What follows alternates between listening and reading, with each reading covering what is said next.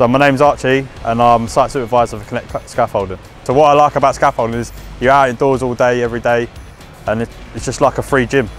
My name's Marcus and I am a scaffold labourer trainee. I love the fact that I can see buildings progressing, coming up, and I can walk past once the job's done and say, I've actually built that. So this specific project here is just mainly blocks of flats.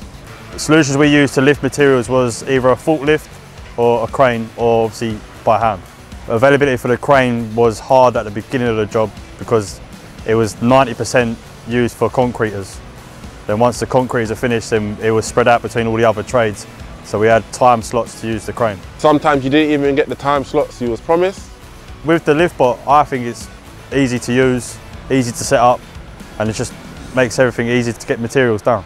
I like it. When I saw the LIFTBOT system, I was very impressed because it was assembled very fast. The battery of this LIFTBOT is perfect for the job.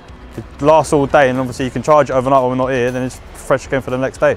As the safety aspect of this LIFTBOT, I like it because you can turn the LIFTBOT into the scaffold and you're loading while you're standing in the scaffold. You haven't got to reach out or bend over or anything like that. A lot of boys have said how easy it is to use the LIFTBOT. Very easy to load and it's very easy to offload.